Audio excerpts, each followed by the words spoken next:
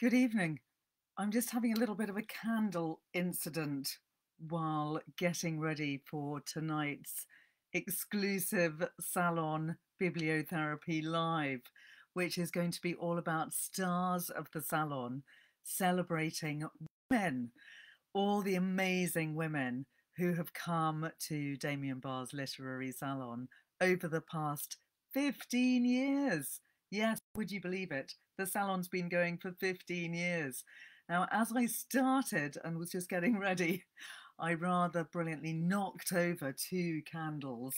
Um, People who are regular visitors to my sessions might have witnessed the many candles that I like to put around the room because it makes the lighting so much more atmospheric.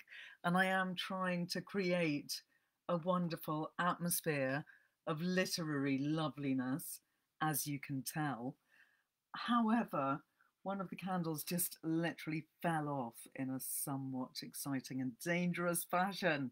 So I'm just trying to fix that while people join. So welcome to people who are joining. It's lovely to see you here tonight.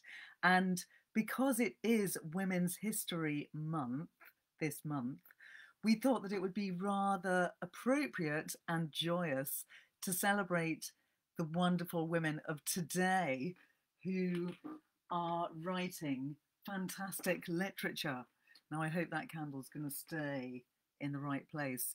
If anyone sees candles falling behind me or even flames beginning to lick my hair, let me know, because I don't want to go up in flames if possible. So I'd like to start this evening by drinking a toast to all of you. Thanks for joining me here tonight. And also to all the literary women, the amazing writers who have appeared on Damian Barr's literary salon over the last decade and a half. Cheers, Damian. I wonder if you actually know the number of amazing women writers who've come to your salons, and also some of the people that are coming that I'm going to be talking about tonight that I like to think are coming to join me tonight virtually, but I will be discussing, have been to the salon more than once. For instance, Maggie O Farrell, who I'm going to be talking about in a minute. I know, decade and a half, that is pretty shocking, isn't it? And to think that it all began in Shoreditch House back in the day, um, when we all had to crowd in and sit at your feet on the floor, Damian. That's how it all began. And there were hundreds of people sitting around in a really quite tiny space and listening to those incredible authors who started the first few sessions. And every time one of those authors started talking, you could hear a pin drop. There were amazing speeches and excerpts from novels by the likes of Maggie O Farrell and M Holmes. She was one of the earliest ones, and she's a great favourite of mine in my memory. I know, at your feet. It's a far cry from how it was at the Savoy, which was also a completely wonderful experience in a very different way, when you had a very huge and lovely stage and it was all far more colourful and ornate. And I am trying to channel a bit of Savoy this evening with my rather wonderful pajama affair. I feel that this is quite Savoy. It's the kind of thing that I would flounce around in staying at the Savoy.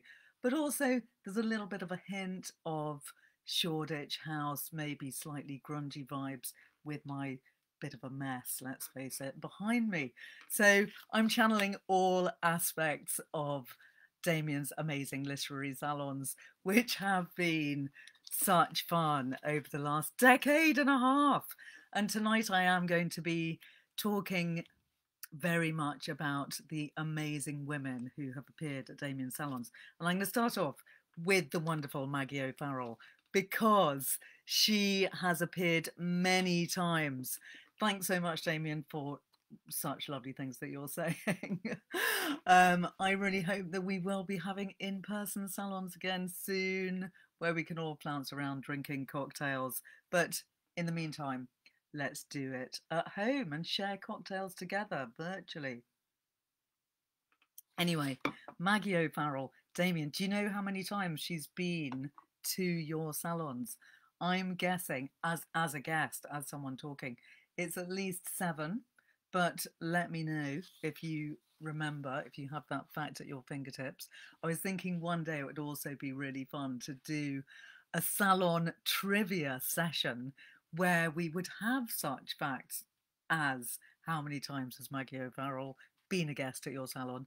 How many times has Jojo Moyes debuted one of her books at your salon? And how many times have people asked inappropriate questions at the wrong moment? And many more such fun trivial facts. Maybe we can do that when we get to 20 years, which is quite a terrifying thought. Anyway, Maggie O Farrell, she is an amazing writer who has written, I think, 17 novels. I might be wrong. And she definitely premiered Hamnet at Damian Barr's literary salon, which is an absolutely fantastic novel, which I'm sure that many of you are familiar with. It's all about Hamlet's son, Hamnet, who we know from the start of the book died tragically young of the bubonic plague, and he was the twin of Judith. And this is such a wonderful, beautiful, fascinating book that really makes you think about William Shakespeare, who actually is not hugely present in the book. He's very much a distant element of the book who makes very occasional appearances. And we don't really go into Shakespeare's head. We don't find out the great bard's thoughts in depth. The book is much more about Hamlet's mother and Hamlet's wife, who is a really wonderful character in this book, who is given a great sense of poetry herself, and also a wonderful sense of a mystical communion with nature, which is incredibly powerfully written. This is one of the books that I have most cried about and found the most tragic, because it is about death. It is all about the impossibility of saving a boy's life, but it does have fantastic mystical qualities. And Maggie O Farrell has done an absolutely amazing job of bringing Hamnet, the son of Hamlet, to life. And she spoke about the writing of this book at one of Damian's salons very beautifully and movingly. And she also, that was in 2020, I do believe, she also previously talked about her amazing memoir, which is called I Am, I Am, I Am, which is written and published in 2017. It was her 8th book at the time. Maybe I'm getting the numbers wrong on Maggie's books. She feels like she's written hundreds of books, but if that's her 8th and that was 2017, perhaps she hasn't written as many as I thought. Anyway, Maggie, whatever she writes, she's amazing, and she feels like she's written absolutely reams, because all of her books have so much power and so much resonance. I Am, I Am, I Am is a memoir that she put off writing for years and years, because she never really wanted to write a memoir, because she doesn't like talking about herself. And this is one of the funny and great things that you hear when you listen to her talking to Damian about the process of writing the book and why she wrote it. And that's why I love Damian's salons and podcasts, because they're so good at bringing out the innermost thoughts and secrets of all these authors that we're talking about this evening. So Maggie, in her interview with Damian about I Am, I Am, I Am, revealed how she never really wanted to write about herself, because she finds the idea of writing about herself rather distasteful. But she did, in the end, feel compelled to write a book about her own experience of near-death experiences of which there are 17.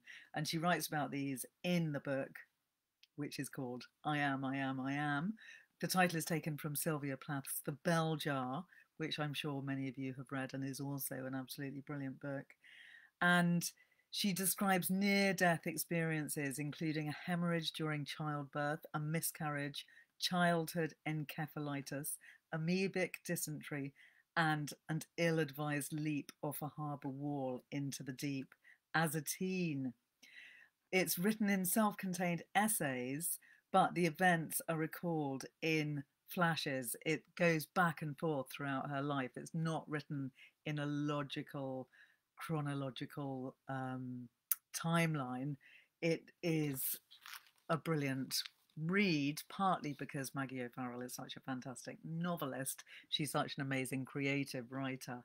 And so the memoir reads like a novel, even though it is actually 17 different stories which she tells in a kind of woven together way.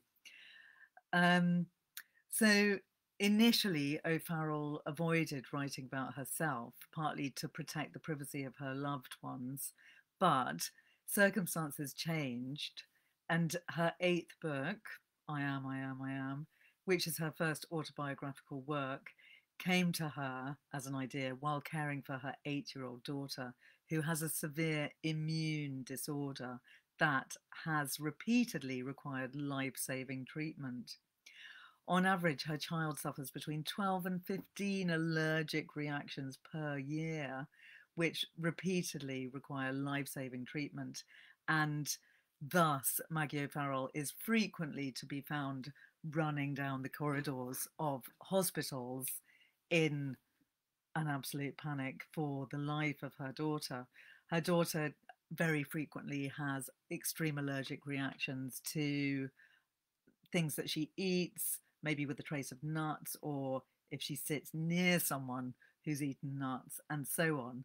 And it got to the point where Maggie O Farrell's local nurses in the hospital greet her by name and her daughter because she comes so frequently to the hospital. But although this sounds like it would be a very depressing book because it's all about near-death experiences, there's something wonderful and very life-enhancing about the book, which makes you feel that there's a wonderful sense of seizing life, embracing life, carpe diem, and making the most of the moment. Each chapter is named according to a part of the body: the circulatory system, lungs, cranium, intestines, and so on, underlining whichever area is at the time most in danger. There are some very hair-raising moments in the book.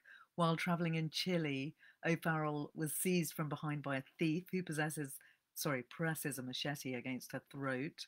On a flight to Hong Kong, when she's surrounded by nuns and priests, her plane suddenly plummets downwards like the world's most unpleasant fairground ride, she says, like a dive into nothing. Other less dramatic events make some of these life-threatening ideas seem not quite so extreme, but she has a close call with a passing lorry, an encounter with a circus knife thrower, and a scrabble for the lock as two strangers approach her car. So they're not all absolutely life and death to the last degree, but they are pretty terrifying. And because she's such an amazing writer, each incident is absolutely brilliantly written and utterly gripping. One of the most chilling tales is in the first chapter of the book, and that's called Neck. And in this chapter, O'Farrell is 18, waiting for her exam results. She's found a job cleaning and serving food in a hotel, far away from everyone she knew. Between shifts, she decided to walk up to a nearby tarn, and she passes a man on the way up. On the way back down, he appears again, and she realizes that he's been waiting for her. There's a heart-stopping moment when, after following her down the hill and talking insistently about birds, he lifts up his binoculars and places the strap around her neck. Rather than fight or scream, O'Farrell talks her way out of the situation, taking hold of the binoculars and prattling enthusiastically about ducks. Later, She contacted the police, but the incident was all but laughed off. The following week, she was visited by detectives investigating the rape and murder of a 22-year-old backpacker whose body was discovered near the path where she had been walking. She had been strangled using the strap from a pair of binoculars. And if that doesn't sound like the plot of a novel, what does? But it's actually true. Damian is saying that he remembers interviewing Maggie about this, which was thrilling and terrifying in equal measure. I can imagine, because these stories in the book, I Am, are all absolutely keeping you on the edge of the seat, of your seat. And you're terrified for Maggie's life and also for her daughter in the final chapter when you hear about what happened to her and why she is permanently on the, well, why her mother is permanently concerned for her life. So it's far from a conventional memoir, which is not a surprise for a writer like Maggie O Farrell. And as I said, it's not told chronologically, but it's a read that I would utterly recommend, as I would, of course, Hamnet, which is one of my favourite novels that I read during lockdown, all about the plague. And if you haven't read it yet, now is the time. Moving on, because we have so many amazing and brilliant female writers to talk about tonight, I would love to mention the wonderful Juno Dawson, who wrote the fantastic Gender Games, which is all subtitled, I think it's something like, I don't have it in front of me, What's Wrong with the Sexes from Someone Who Has Been Both. And Juno Dawson was born a boy, and she changed sex, or is in the process still of changing sex. And she writes about this in this amazing autobiographical memoir / discussion of what gender means. And it's a really helpful, brilliant, interesting, funny read, which I must say is also brilliant as an audiobook because Juno reads it herself. And she does it with amazing aplomb, and she's incredibly funny. She starts off describing the way that it's a boy, it's a girl is one of the first things that almost all of us hear when we're born, when we enter the world. And before our names, we have likes and dislikes before we or anyone else has any idea who we are. And at 2 years of age, Juno wanted to tell her mother that she was a woman, that she was a girl, but she wasn't able to actually do that until a lot later in her life. And Juno goes through the complexities of growing up as a girl in a boy's body, coming out as gay, going through all the different gender issues that she went through out through her teens and into her 20s, and then beginning the journey and the process of going through the physical change of becoming a woman. And it's an amazing book, which I would recommend to everyone to read because it's absolutely fascinating in terms of thinking about the way that gender is discussed and described and thrust upon us.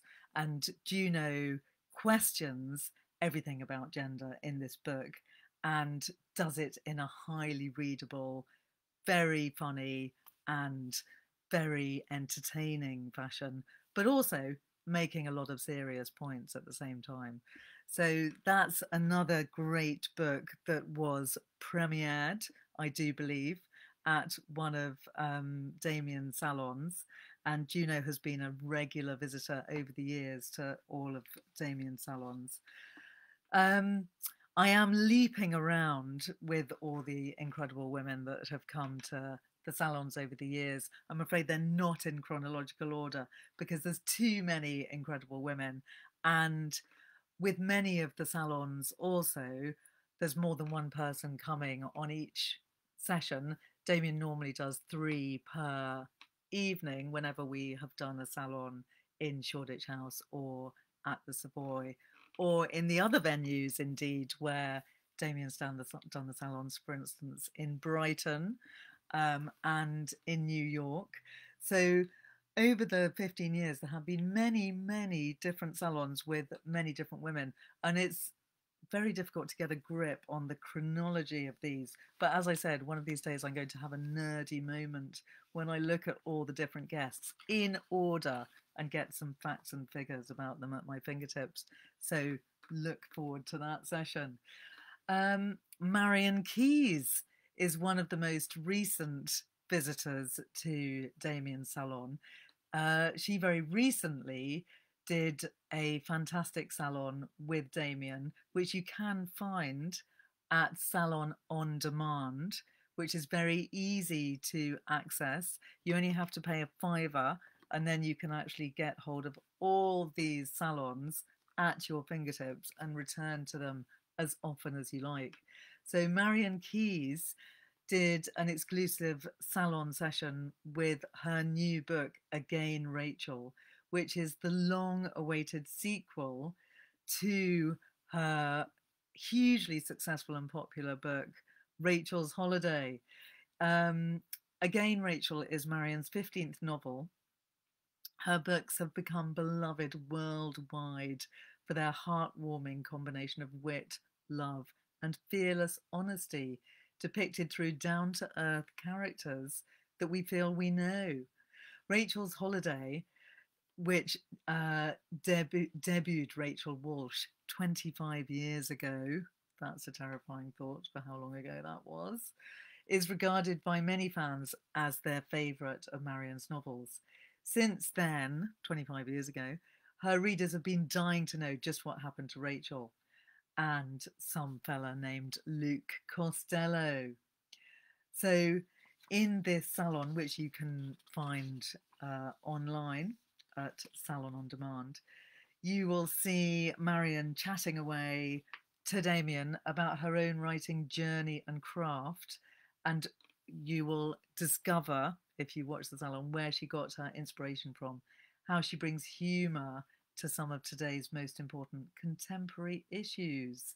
So that is a really fun salon for fans of Marian Keyes, of which I know there are many hundreds of thousands, and she's an absolutely fantastic interviewee who makes the whole thing incredibly fun.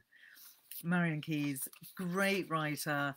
I think she's written 15 novels, and they're also great to listen to. Very good therapy, because Marian Keyes has been through the mill herself. She's had a lot of very difficult life experiences, and she's not afraid to write about them in her novels. So I really recommend them. If anyone's ever feeling a bit down, read or listen to a Marian Keyes novel, because they'll really make you laugh, and they'll also touch on lots of nerves. Alexandra Heminsley is another regular salon visitor who has written 3 fantastic books. Her most recent is Somebody to Love. She first wrote Running Like a Girl, and then she wrote Leap. Running Like a Girl is about the experience of learning to run, but it's very much a kind of autobiographical memoir describing someone who hates running, has no great love of physical fitness, and slowly overcomes this and learns to love running. Then she wrote Leap, which is in a way a similar journey, but about overcoming her fear of water and her fear of swimming, and realizing that she wants to conquer many or various or all of her fears throughout her life. And one of these fears is a fear of water, a fear of swimming. And Leap is Alexandra Heminsley's description of how she overcame that and how she discovered the joys of wild swimming. And they're both brilliant reads. Then we have the fabulous Somebody to Love. And Alexandra Heminsley also premiered all of these books at Damian Barr's Literary Salon. I think you can get all of these podcasts online. Just go to Spotify, iTunes, or wherever you get your podcasts from, and you will be able to find all of these podcasts some of which are only 15 minutes long, some of which are just a little tiny snippet of a book, some of which are much longer, with Damian interviewing the author in depth. Quite often there's a longish extract of a writer reading their book aloud, but they're all really great to listen to, and always with unexpected insights about the author. So Alexandra Heminsley wrote her book Somebody to Love about her own experience of her relationship with her body, which became complicated in ways which she could never have foreseen. She struggled through a hellish experience of IVF that included being mistakenly told that the baby inside her did not share her DNA, leading her to fear that the wrong embryo had been inserted. She also suffered a sexual assault on a train while pregnant that went to trial. And she also had the axis tilting experience of her husband transitioning when she was in the very early stages of motherhood. Heminsley found herself unwittingly married to a woman. This very shocking experience is described in her memoir, Somebody to Love. And it's a really fascinating read, or again, great to listen to on audio. It's a highly readable account. It's very generous, calm, and thoughtful. Alexandra Heminsley describes her feelings about all of these extreme situations, from IVF to being sexually assaulted, to having a very strange experience of pregnancy, and then to discovering that her husband is a woman.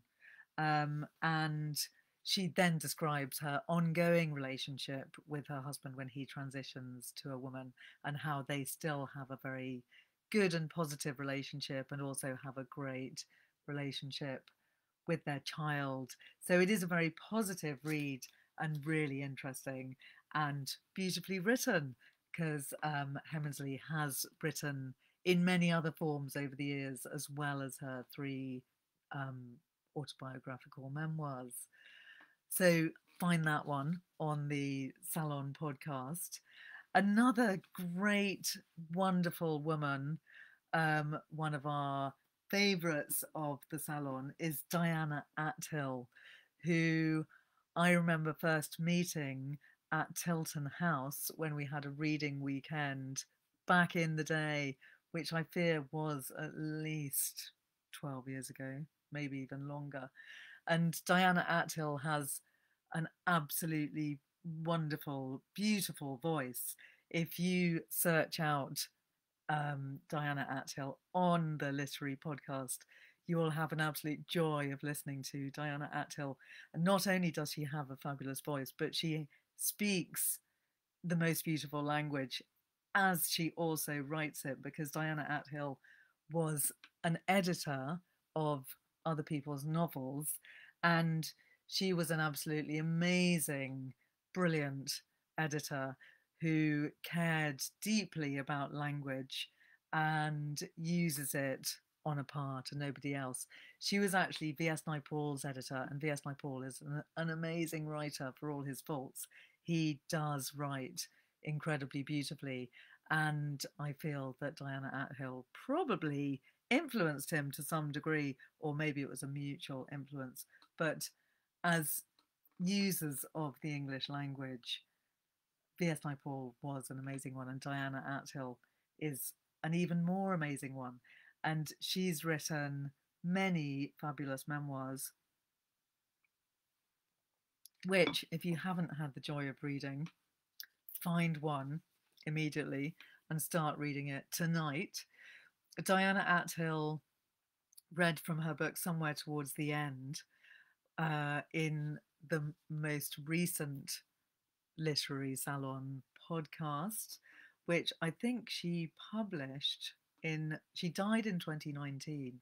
I think it was published in 2018. And Diana Athill was remarkably old when she wrote this memoir. She asks, what is it like to be old? And the book is called Somewhere Towards the End. She made her reputation as a writer with the candour of her memoirs, her commitment, in her own words, to understand, to be aware, to touch the truth.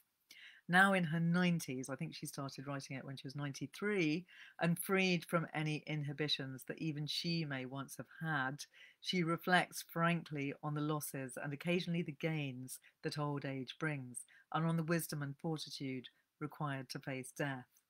So this is a book that looks unflinchingly in the face of death, because Diana Athill wrote it when she was 93. She knew that she didn't necessarily have decades more to live. So she does look unflinchingly in the face of what's to come next. It's a lively narrative of events, lovers, and friendships, looking back over her life, the people and experiences that taught her to regret very little, to resist despondency, and to question the beliefs and customs of her generation. So she also wrote various other books and novels, but mostly her memoirs are what she's most famous for. She wrote Yesterday Morning, A Very English Childhood, which looks back on her rather idyllic seeming life, where she lived in a beautiful big house with horses and servants, and questions whether this actually prepared her well for adulthood or not, a more realistic adulthood. She also wrote Alive, Alive, Oh, and Other Things That Matter, and Stet, An Editor's Life, which is a really fascinating memoir of her life as an editor in London when she was mixing with all sorts of amazing authors of her day. And she also wrote another book called After a Funeral, which was about Didi, an Egyptian in exile who killed himself, who she lived with, and it questions why he did what he did and talks about their life together. So Somewhere Towards the End is an absolutely wonderful book. Diana Athill, an incredible woman who came to several of Damian's salons and spoke at several of them. I also had the joy of meeting her at one of our reading weekends, and she was an absolutely formidable, wonderful, amazing woman. And the way that she speaks and uses language makes you want to up your game in a major way. Let's drink a toast to Diana. May she live forever in our hearts and minds.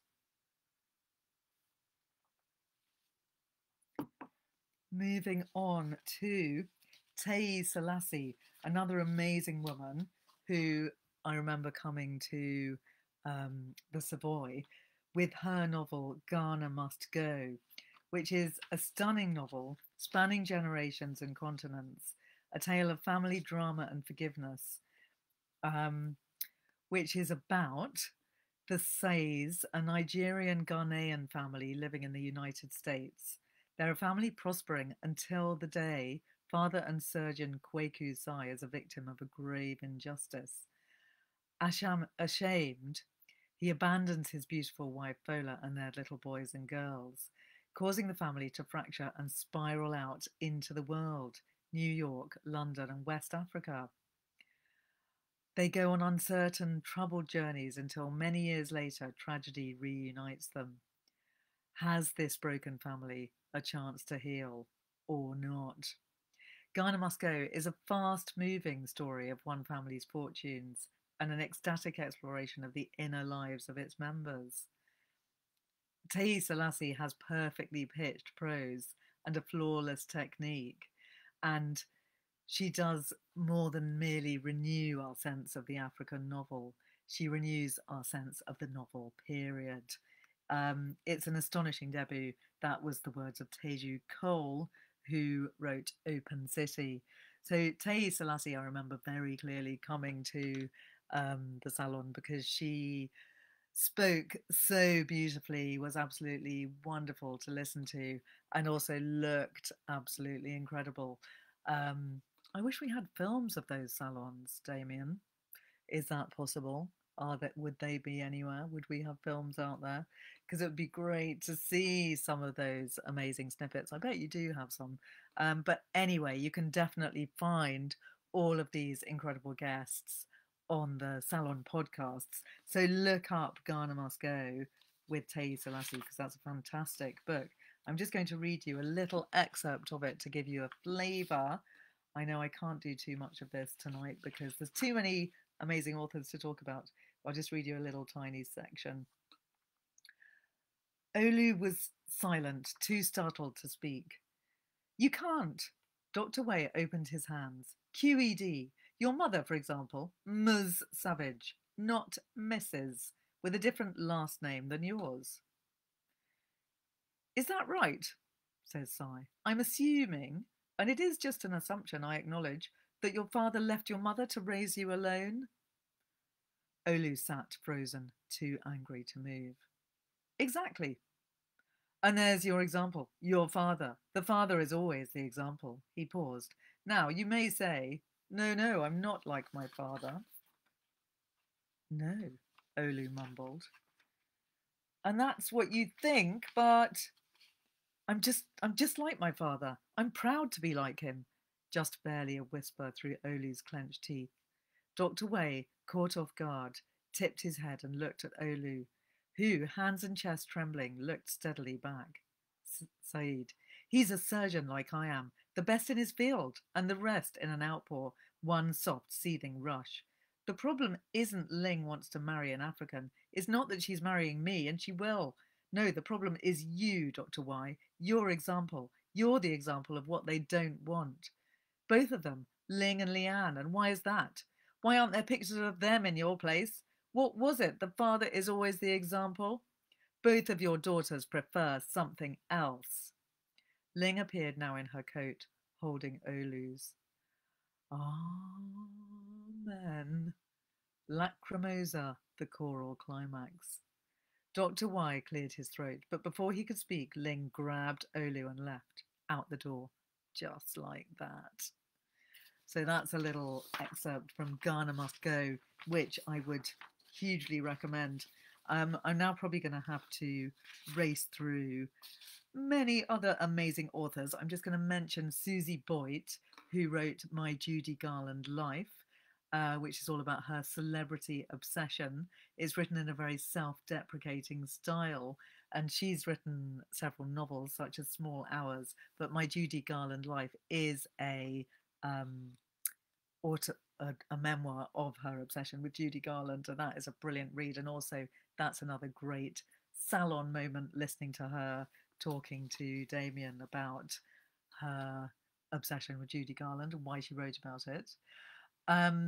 Rose McGowan's book Brave is another fantastic read, which was also an amazing Salon evening when Rose McGowan came to the Savoy and talked about her very powerful, interesting and impactful book. Here's a quote by her. My life, as you will read, has taken me from one cult to another. Brave is the story of how I fought my way out of these cults and reclaimed my life. I want to help you do the same. And this is a rallying cry from a very powerful, interesting writer with a great story to tell, Rose McGowan. It's a revealing memoir and empowering manifesto. She was born in one cult, which was a religious cult, and came of an age in another, a more visible cult, the cult of Hollywood. So she writes about how she was born in a religious cult and then how she became an actress and became part of Hollywood, a world where she was continually on display, and stardom soon became a personal nightmare of constant exposure and sexualization. Rose escaped into the world of her mind, something she'd done as a child when she was in a real cult, in a religious cult, and into high-profile relationships. Every detail of her personal life became public, and the realities of an inherently sexist industry emerged with every script, role, public appearance, and magazine cover. The Hollywood machine packaged her as a sexualized bombshell, hijacking her image and identity and marketing them for profit. Hollywood expected Rose to be silent and cooperative and to stay in the path. Instead, she rebelled and asserted her true identity and voice. She re-emerged unscripted, courageous, victorious, angry, smart, unapologetic, and controversial. So Brave is her raw, honest, poignant memoir of that journey that she made. And that's another really great interview to listen to on the podcast. I now must mention the wonderful Jojo Moyes. Really annoyingly, with my candle obsession, I spilt a huge amount of wax on this book, which somewhat spoils the beauty of the cover, which is a very lovely cover. And I just want to show you the inside as well, which is full of fireflies. And there is a really wonderful scene in this novel where the fireflies come to the fore. And this is a really great, fabulous read all about the pack horse librarians of Kentucky. It's set in the Depression years, and it's all about Alice, who's moved to Kentucky from England after a whirlwind marriage to the handsome and charming Bennett, son of the local mill owner. Sadly, her life in America isn't the glamorous one she'd envisaged. When the opportunity arises to become one of the country's pack horse librarians, taking library books on horseback to isolated farms in the mountains, she leaps at the chance to join this band of pioneering women. Close friendships evolve as her marriage falters. This is a story of courage and endeavour, hardship and endurance, as the women ride out each day to take books to those who need them most. Books on childcare, cooking, healthcare, adventure, romance, and even sex education. Scandal. This is a really great read, which has many of my favourite things in it, and also many of Jojo's favourite things. Books, horses, strong, independent women. And Jojo, in her interview with Damian, said that some of these women in her story are what she wants to be when she grows up, because they're so feisty, cool, and go-getting. And listening to that interview is a real joy, I have to say.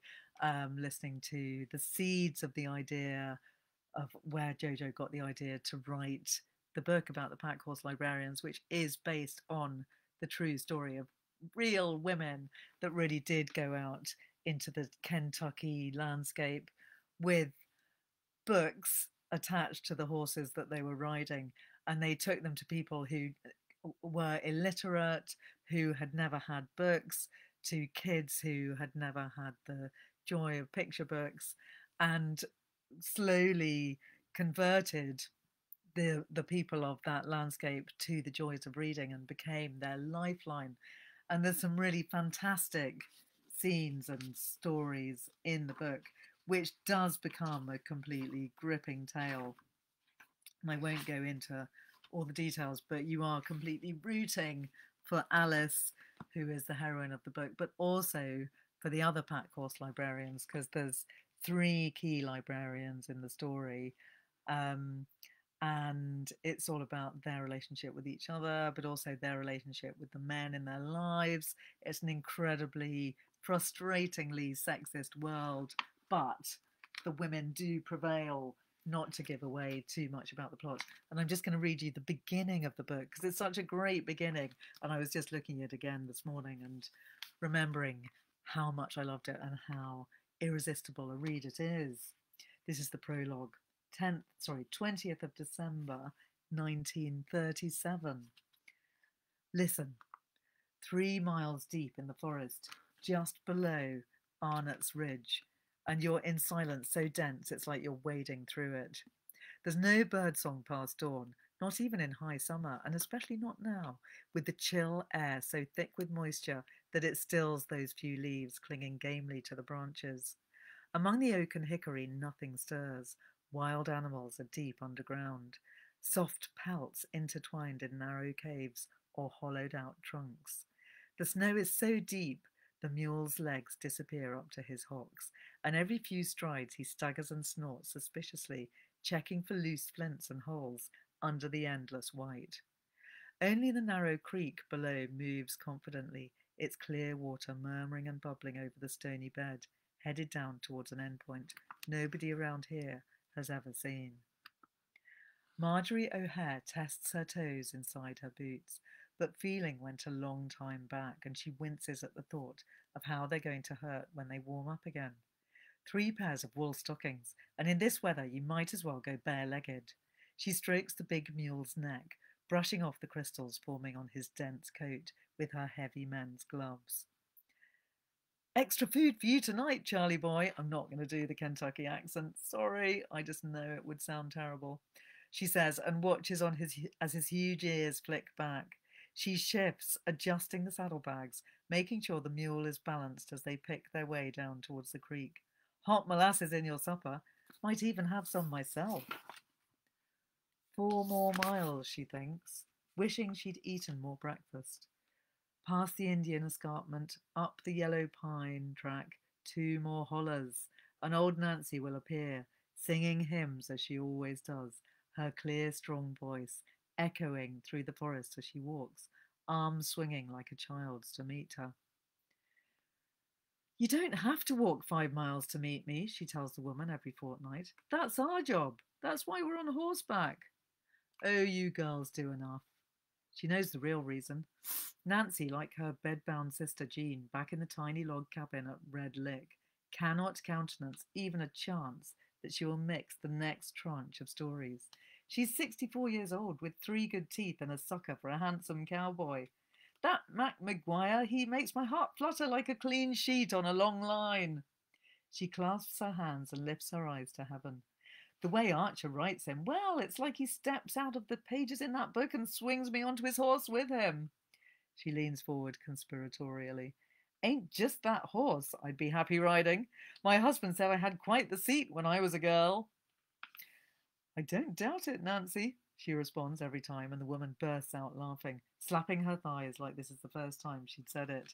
I'm realising I don't have time to give you this whole scene. It's such a good scene, but get the book and read it if you can, or listen to it. It's a really great story. And also listen to the literary salon when Damian's interviewing Jojo about this book, because she tells you so much about how she met all these amazing characters when she went to Kentucky to do the research. She ended up staying in some amazing log cabin on a hillside, where she was looked after by an amazing character who she's now really good friends with. And that lady gave her all sorts of brilliant stories and ideas for the book. And it really gets incredibly gripping very quickly. And it's a great story, which actually goes through quite a lot of pain and heartbreak, but also is a fabulous story of resilience. And Jojo Moyes, she's been a regular visitor to all of Damian's salons over the years. She also read her an excerpt from Me Before You many years ago, and we were lucky enough to be one of the first to hear one of the chapters from that book when Jojo still thought that it might be a disaster of a book, because it's all about somebody who, as we now know because of the film, somebody who loses all their movement from the neck down and therefore wants to kill themselves. And she thought that that would be a complete disaster, potentially to sell, but actually, as we now know, it's gone completely global and been a real success of a film too. So Jojo has been visiting Damian's salons many times over the years. She's a fantastic writer and an amazing woman. And let's hope that there will be more salons soon where writers such as Jojo can appear and tell us about their new books. So that's Jojo Moyes. Miriam Margolyes was another very recent visitor to the salon, interviewed by Damian, all about her fantastic memoir about her extraordinary life in a riotous memoir jam-packed with jaw-dropping anecdotes. It's called This Much Is True. She wrote the book at the age of 80, And she is telling in this memoir her extraordinary life story, which is far richer and stranger than any of the parts she's played as an actress. So you could also check out that interview on the Salon podcast. I think that's one of the ones in Salon on Demand, and that's a hilarious interview that totally made me split my sides laughing. And I would also thoroughly recommend the book, which has been known to have people openly weeping with laughter on the tube. A couple of other people I must mention are Janice Galloway, amazing author who wrote The Trick is to Keep Breathing and many other fantastic novels. She's also been to the Salon, I think, more than on one occasion. M Holmes, who I was mentioning earlier, who wrote We Will Be Forgiven, which was one of the earlier salons, also at Shoreditch House. And that is one of my favourite books about a highly dysfunctional family. Definitely one for you, Laughing John. I know you do love a story about a dysfunctional family. In fact, I think you might have already read that one. I'm sure we've talked about it. So, May We Be Forgiven is an amazing novel, which I very much remember A.M. Holmes appearing at the Salon and reading aloud from her book when she'd just flown over from the States, and she was completely jet lagged and in a really peculiar emotional state.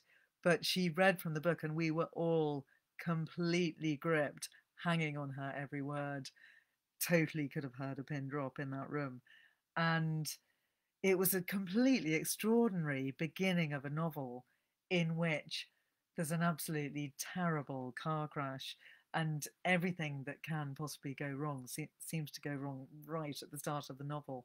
And I very much remember the discussion afterwards with Damian and A.M. Holmes all about how you can start a novel like that and carry on writing an interesting story once you've had all the epic drama, the complete peak right at the beginning of the book. But A.M. Holmes does brilliantly manage that in that novel, May We Be Forgiven, which I would hugely recommend because it is actually a really compelling, interesting, powerful read, which is somehow a very healing book as well, because it's all about very messed up families where everyone betrays each other in various different and rather terrible ways.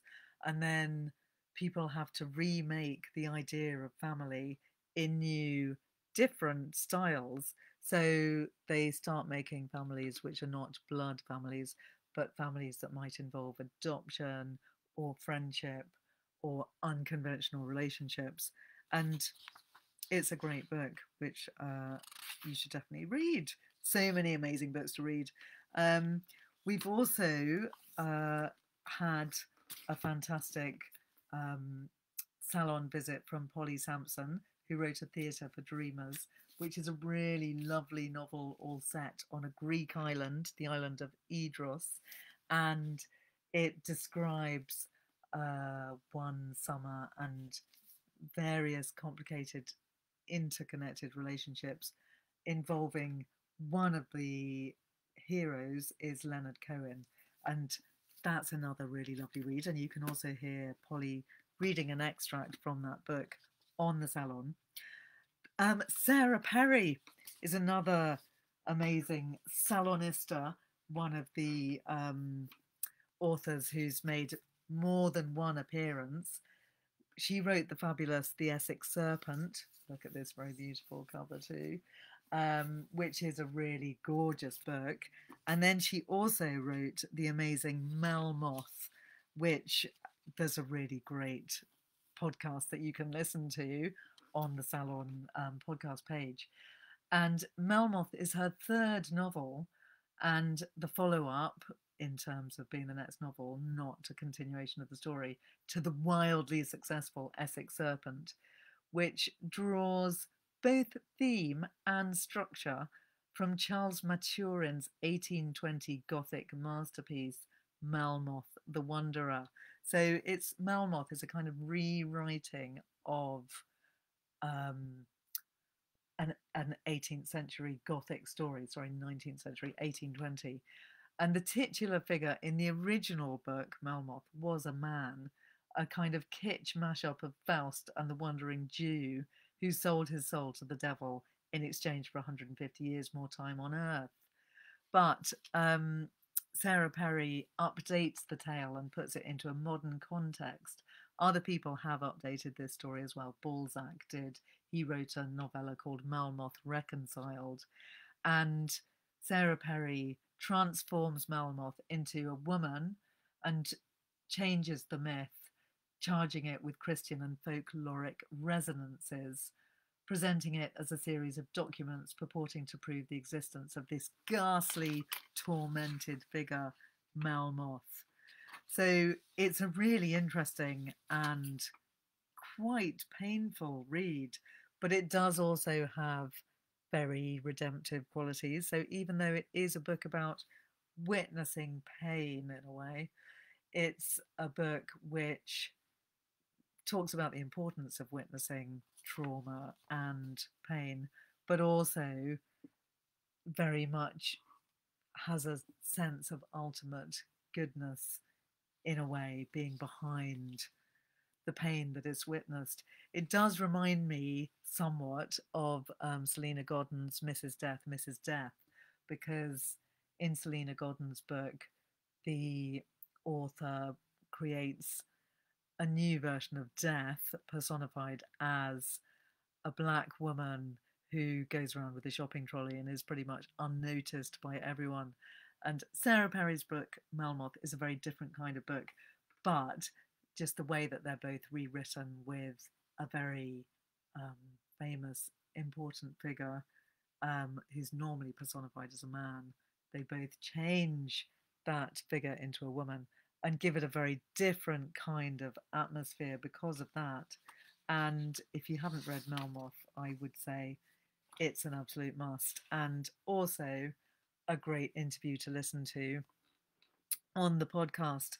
There's many exclusive readings also on the podcast with all sorts of fabulous authors, too many to mention now.